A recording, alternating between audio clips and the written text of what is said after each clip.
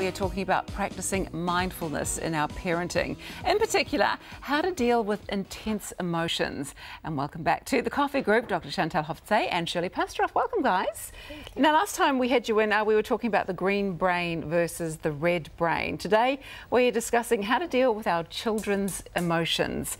Now, this is obviously a very important topic, isn't it, Chantal? Absolutely. I think often as parents we focus on the behaviours a lot because we just want them to behave. Yeah. Particularly when we're out in public. Absolutely. Absolutely. And they know that. They do. But what we know from psychology is that most behaviours naturally flow from emotions. So if you focus on the emotions of the child and not so much on the actual behaviour, you can actually sort of shortcut that system and have more effect. So we need to be looking at the emotions. And these emotions, Shirley, can be put into three categories? Yeah, there's three ways that we deal with our emotions. The first is we get stuck. And that for a child can often look like a full-blown tantrum. So they've got completely stuck in the jungle of some kind of tricky emotion. They can't get out of it, or grumpy all day. That's when you're stuck and the emotion is present, you can feel it. And then suppression, and this is a common one we miss. So say your child has fallen over, comes running for attention, and you say, it's fine, you're fine, you're fine, you're fine. Off you go, off you go. Or, you know, tricky day at school, and we say, oh, you'll be okay tomorrow, don't cry, don't cry. And what we're saying to them is, you're not feeling what you're feeling.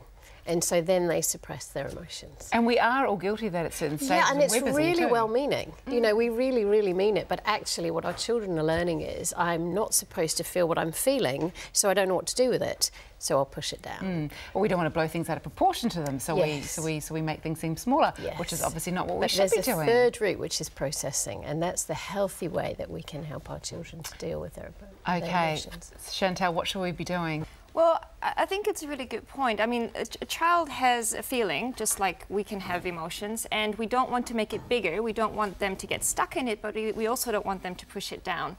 So the third option, and the healthiest option, is to allow them to process what they're feeling. And for a child to do that, they really need the parent to connect with them, to be okay with them in that moment not being okay, to not judge that feeling, to not try and quickly fix it or make them feel better, but to just connect to, hey, what's going on? Did you hurt yourself? Oh, that must have really hurt. And then very often, it's just a matter of, well, it depends on the child's age, how you approach it, but very often when you just connect to where they're at and what they're feeling, the emotion just melts away. It is okay for a 13-year-old boy to feel grumpy all day because sometimes that is just what they feel, isn't it, Shirley? Absolutely, it is. Well, I mean, this connection and validation thing has changed my family because, as you know, I've got 5 children and I'm quite emotional. So when 1, 2, 3 of them are sad, angry, I just used to not do it well at all. And so now what I do is I offer them that connection, and I actually script it. So I use phrases like, I can see that, and that makes sense. So I would say to my child, I can see that you've had a really hard day at school. That makes sense. Friendships can be tough. Or right down the other end, which would be, I can see that you're really cross with me because I've made a decision you don't like. That makes sense.